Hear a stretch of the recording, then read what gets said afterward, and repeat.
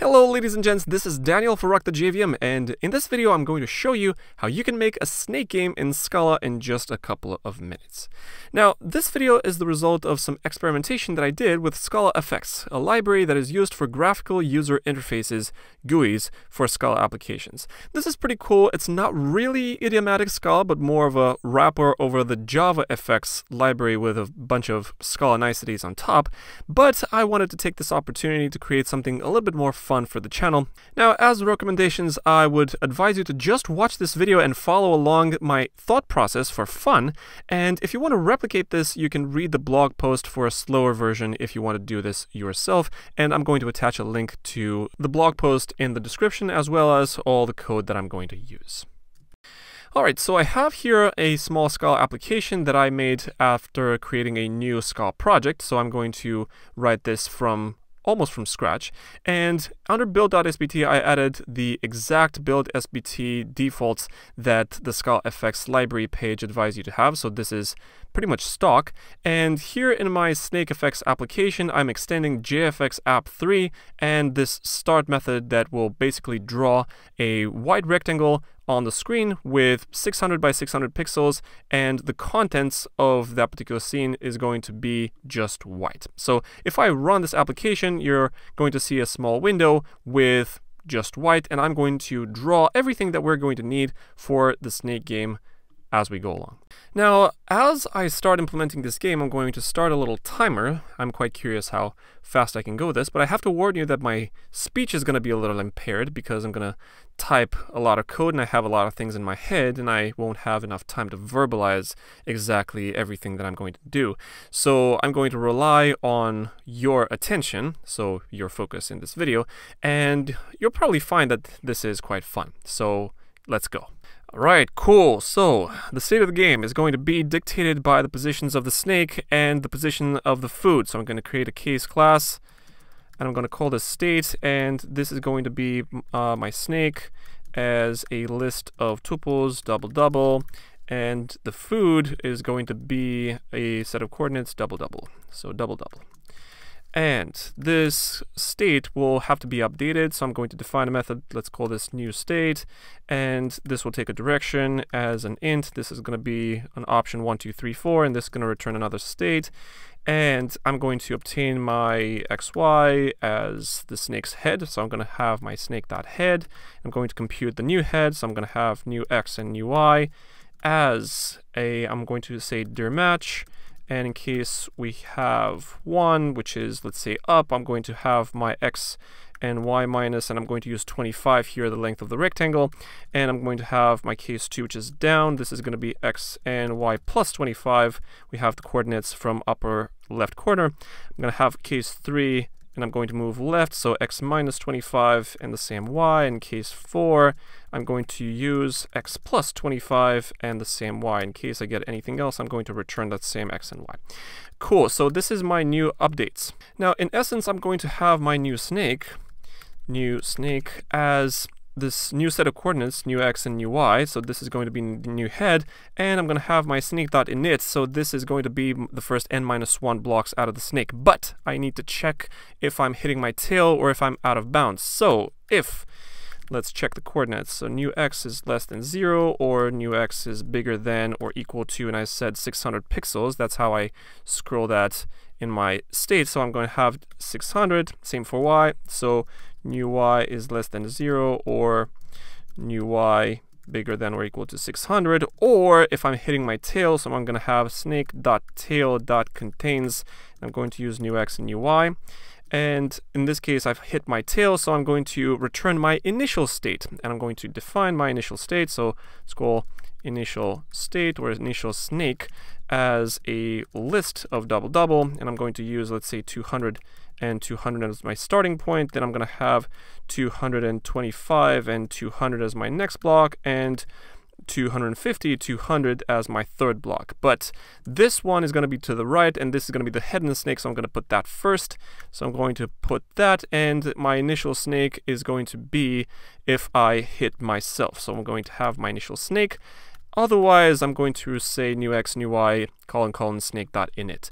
Then I will need to check if I'm eating my food. So this is me crashing, else if food is equal to new x and new y, in this case I'm just about to eat my food, then I'm going to return the food coordinate, and then I'm going to have my snake exactly as it is, else new x, new y, dot snake init. Okay, so I'm going to remove my curly braces here because I've had too many.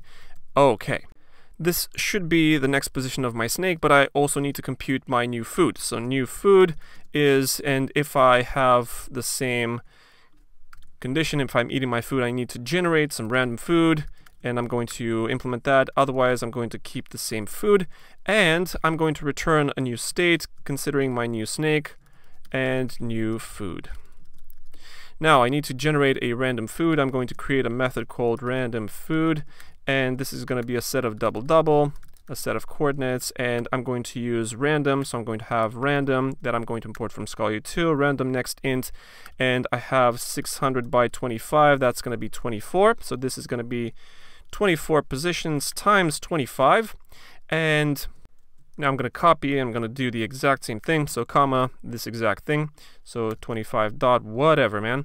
So I'm going to have my random food. This is a randomly generated square on the map. So this is basically the entire logic of the entire game, so the state and the state updates. Now I need to actually draw something on the screen, and I don't remember off the top of my head, so I'm going to have content as, and I think is going to be a new rectangle, and new rectangle here, I need to import that, and I'm going to have my x as, let's say, 200, y equals 200, width is going to be 25, height is going to be 25, so that's a square, and color or fill, I think it's called white or something. Now, white is the color, and I'm going to put that to green, and let's run this application and see what we have. All right, so we have snake, new food, any val, whatever. New snake is going to be a list of double. Come on, compiler, don't work with me. All right, initial snake. Initial snake is a list of int. I'm going to have a list of double. Type safety, man. All right, cool. So we have a little square, green square, cool, and let's draw multiple rectangles. So I'm going to create a small method here under the state. I'm going to have, let's call this rectangles, and this is going to be a list of rectangle, and rectangles are going to be obtained by me extracting this thing. Let me create a method. So I'm going to define rect at xr. This is going to be a double, yr as a double, and color, and this is going to be a color. I think that's the variable type, and I'm going to return a new rectangle with x equals xr, yr, and that particular color. I think that's good. So I'm going to call this method, and in the rectangles I'm going to map the food. So I'm going to have a rect with food._1, food._2, and the color I'm going to use red here. This is going to be the color of the food, plus, and then I'm going to have my snake.map, and in case I get an x and y, I'm going to return a rect with x, y, and I'm going to use the color green for the actual snake. So this is the rectangles. I'm going to use this rectangles as the content of my scene. Now, this is the point where it gets clunky, so I'm going to hope that I'm getting this right. So I'm going to have my val called state as, and I'm going to use an object property. This is native to ScalaFX. I'm going to use object property with a state containing my initial snake and some random food as my initial variables. And as content, I'm going to have state.value.rectangles. Now, I want to run this application real quick to see what kind of UI I'm getting, and I have my snake and my food. Good. We need to move them on the screen. Cool. Let's create a val. I'm going to call this frame that I'm going to increment as my frames go along. So this is going to be an integer property, and I'm going to have my integer property starting at 0 val, and I'm going to call this direction, and this is controlled by keys. This is going to be another integer property starting at 4, and this is going to be basically right. All right, cool. So I'm going to change the direction, change the frame, and upon changing of the frame, so I'm going to have frame.onChange, and on change I'm going to say state.update, and I'm going to have my state value dot new state, and the direction that I'm going to pass as parameter is direction dot value. This is going to be updated elsewhere. And that elsewhere is going to be on key pressed. So I'm going to have on key pressed. This is going to be a handler between key, and I'm going to use key.getText match, and in case I get, and I'm going to use WSD. W, this is going to be the upward, so direction dot value equals 1. Case, and I'm going to copy most of this because I don't really care too much.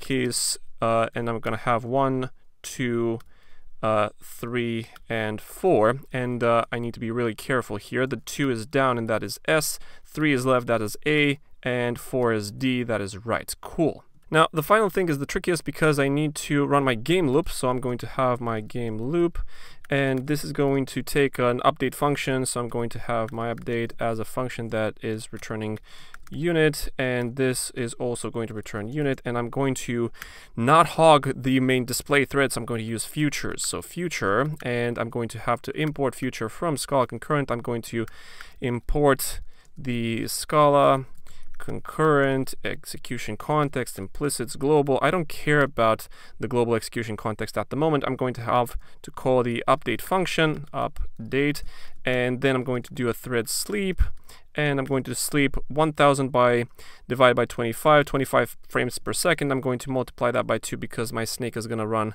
a little bit fast. Okay, so that is it, and then I'm going to do another flat map, and I'm going to run my future game loop with the same update function yet again. So this runs in an infinite loop. Now, in my main function, I'm going to run my game loop, all right? And my update function is going to be just to increment my frame. So frame.update, and I'm going to have my frame value +1. Now, I also need to update my content depending on the frame, and I need to have access to the content within the stage. So I'm going to have my frame.onChange, and I'm going to update my content. So content equals state.value.rectangles. Right, let's run this. So I think we're ready. And okay, I have some stack traces. That is because probably this runs on the same display thread. Okay, so current thread. Cool. So I need to use platform.runLater so I can run on the same display thread. Cool. So I think that is it. All right, and we have a valid snake. Now, my snake resets because if I run on the opposite direction than my snake is currently traveling, then I'm basically hitting my own tail, and so the snake continuously resets to the middle, but that's expected behavior. Otherwise, the snake runs pretty well, and it can eat food. The food generates in various corners of the scene. That is quite awesome. Now, if I hit the wall, I'm resetting back to the original position, and we have a functional snake game. All right, great. Now, I made the mistake of stopping my stopwatch at the moment that I run my first application, which was 10 minutes, 8 seconds. I secretly wanted to do this whole application in 10 minutes, so that wasn't too bad. Now, in order to make the whole application run, I would add another minute to that. So there you have it, folks, a snake game in Scala in 10 or 11 minutes, depending on how you want to think about it. If you like this video, go ahead and click the like button for me and subscribe. I hope you had a lot of fun.